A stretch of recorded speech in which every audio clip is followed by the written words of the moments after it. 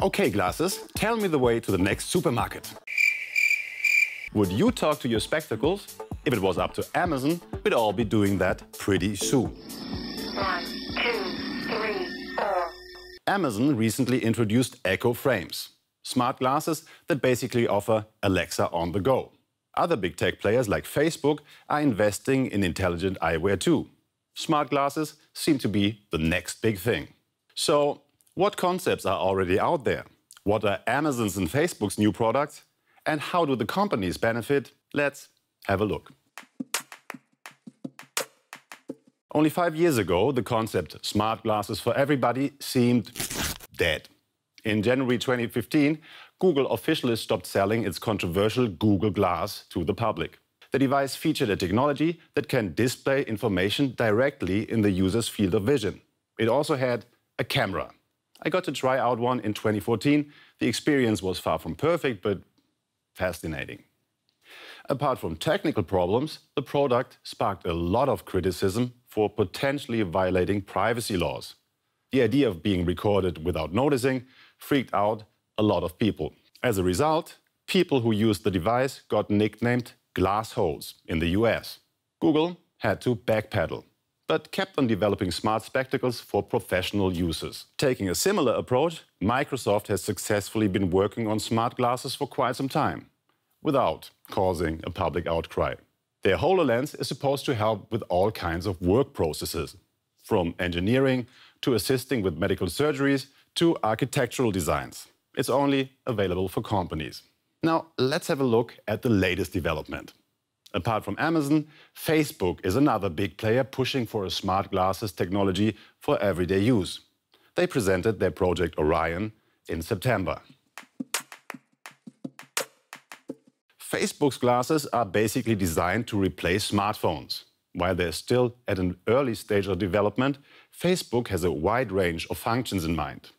The glasses will allow users to take calls, show information in a small display, and even live stream what they see to their social media friends and followers. So it's taking Google's initial approach with Glass a step further. Facebook is also developing an AI voice assistant to help operate the glasses. They expect it to be ready for general use in 2023, only a couple of years from now. Compared to Project Orion, Amazon's Echo Frames have rather limited functions. The glasses are connected to a phone. For now, that's only Android devices. They can read out notifications, make phone calls, and play audio. You can also ask Alexa for rundowns of your calendar, the news, the weather, and the usual things. Doesn't sound too exciting. But Alexa's AI software could have its advantages. As an always-on voice assistant, it could give you suggestions to improve your day-to-day interactions.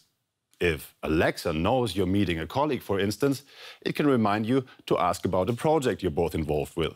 And the Echo Frames have a big advantage over Facebook's device. Theoretically, they're already available. In the US, that is. You have to apply for an invitation, though. And if you're lucky, they'll cost you 180 euros.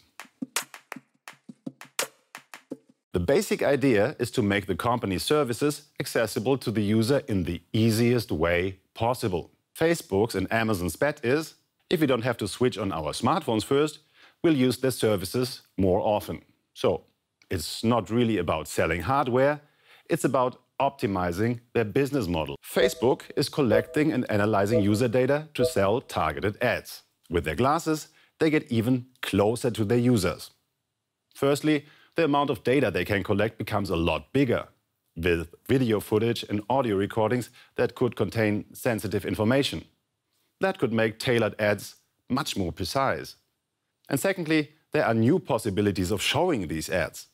Imagine you're walking past a supermarket. Suddenly, an ad for minced meat pops up in your field of vision because you've searched the internet for a pasta sauce recipe before. Convenient or terrifying? Amazon is collecting and analyzing user data to sell from their online shopping universe. They want to profit the same way as Facebook. With customers using Alexa more often, Amazon will get a much better idea of what they are likely to buy and place ads accordingly.